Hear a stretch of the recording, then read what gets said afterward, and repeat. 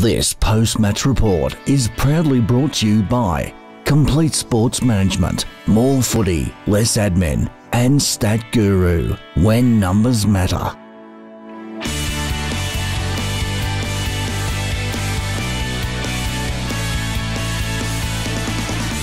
Hello viewers, Dom here from Complete Sports Management here at Koonung Reserve, where we have watched Q Rovers defeat St Mary's by 22 points in the Under-15 Division 1 comp.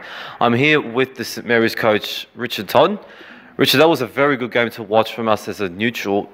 In that third quarter, you guys played fantastically, really gave it to Q Rovers that Q have never faced in this year so far, at a lead of 9 points at one stage. What did you think of the third quarter and what was said at half-time? Oh, well, the third quarter we had to lift. We were behind, and you just asked the boys to lift and put in a concerted effort to put us back on the scoreboard, and that's all. It's pretty simple message. Yeah, well, I thought the main contributors into the game today were Tim Todd had another great game today. He had 26 disposals, kicked the crucial goal. Jaden Collins down back, 20 disposals, played very well across the half-back line.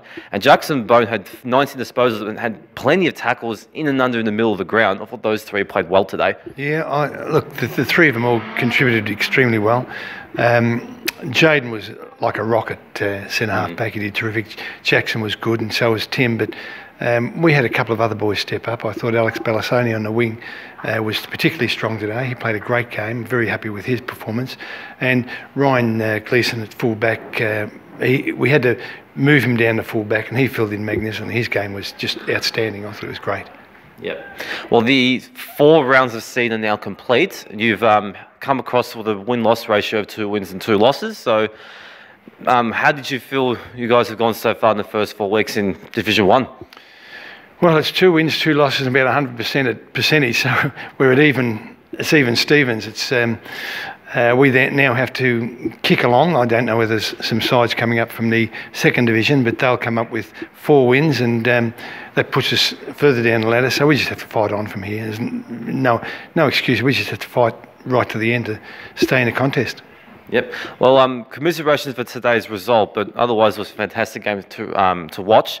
Thank you for your time, Richard, and we'll see you all next week. Yep. Thanks, Dom. No worries. Thank you. All the best. All right. So now I'm going to pass over for the Q interview. Thanks, Dom. The Q Rovers up by 22 points today. I'm joined by one of their gun full forwards, Teddy Kennedy, and the coach, Peter Hoppy.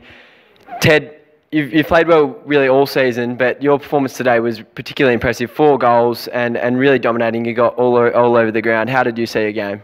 I saw it as it was a very good competition all day. We let them get up on us in the third quarter, but we came out home strong in the fourth, which was good. Yeah, definitely. I thought it was a really good contest to watch, as Dom said earlier, and you battled hard against your man. I think you definitely got on top, later in the day, and you managed to kick one to seal the game. It must have been really pleasing. Yeah, it was really good because I was able to use my body to overpower my opponent and go back and kick the goal, which was good. Yeah, and you're a new player down at the Q Rovers this year, and you look like you're really enjoying your footy and you're gelling well with the boys. Yeah, it's good because I'm at school with a few of them, which has been very fun, and we've played against each other in past years. Yeah, absolutely. That's fantastic. And Peter, it was the most competitive game by far that you've been in today, and I think you did really good job in the end to get over the line in the fourth quarter. Yeah, it was absolutely the hardest match that we had for the year.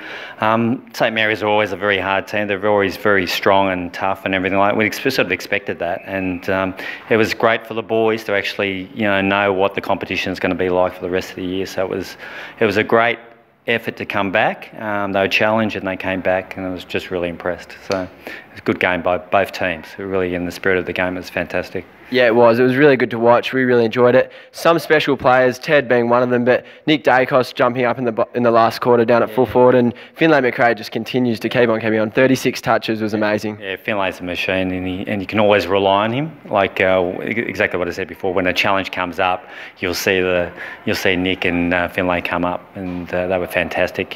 Feeding it down. Nick had 2 people in the last quarter. Until we've still got a couple of crucial goals and everything like that, so it was fantastic. We missed a couple of people this week, but the boys know they've had a match, absolutely. Definitely, and undefeated from here on in. I know that was a real test today, but you must be pleased. The competition will now get reshuffled, but you should be looking forward to what's left in the season. Yep, and teams like Ashburton coming up, they were in gold last year. They're winning every match by 24 goals, so they've definitely picked up a couple extra players, and they're going to be a great team in the Div 1, and we're looking forward to the challenge. So fantastic. Fantastic. Thank you for joining me, boys, and look forward to seeing what's in ahead as well. So, as just repeating, Q Rovers have won by 22 points today in a really tight contest. I've been Patrick Burton, and until next time, thank you.